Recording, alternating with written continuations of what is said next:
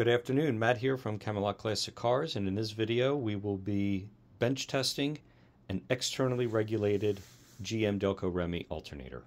So let's start off by first identifying the difference between an internally regulated and an externally regulated. On the left here we have an externally regulated alternator. Easiest way to determine that is from the pins.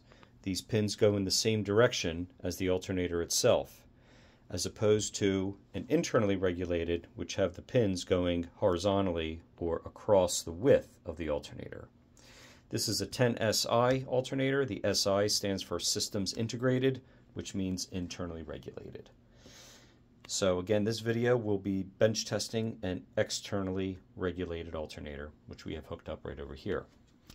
Now we will be testing this without the voltage regulator hooked up. We have ground to our voltmeter and going directly to our battery.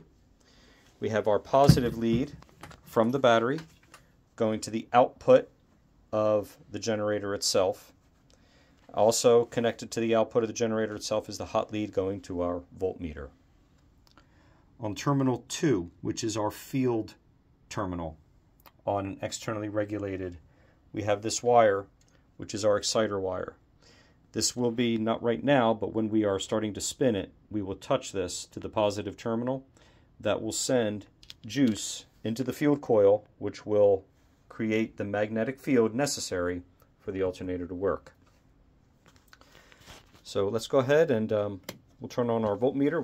We see we are running 12.4 volts. That is on the battery itself, and we will start spinning this. And as it's turning, I will keep the camera on the voltmeter and show the battery, the terminal attached to the positive terminal. Let's go ahead and start. You have to go full throttle. So nothing. When I touch the terminal, you jump up and you'll hear the difference when I release.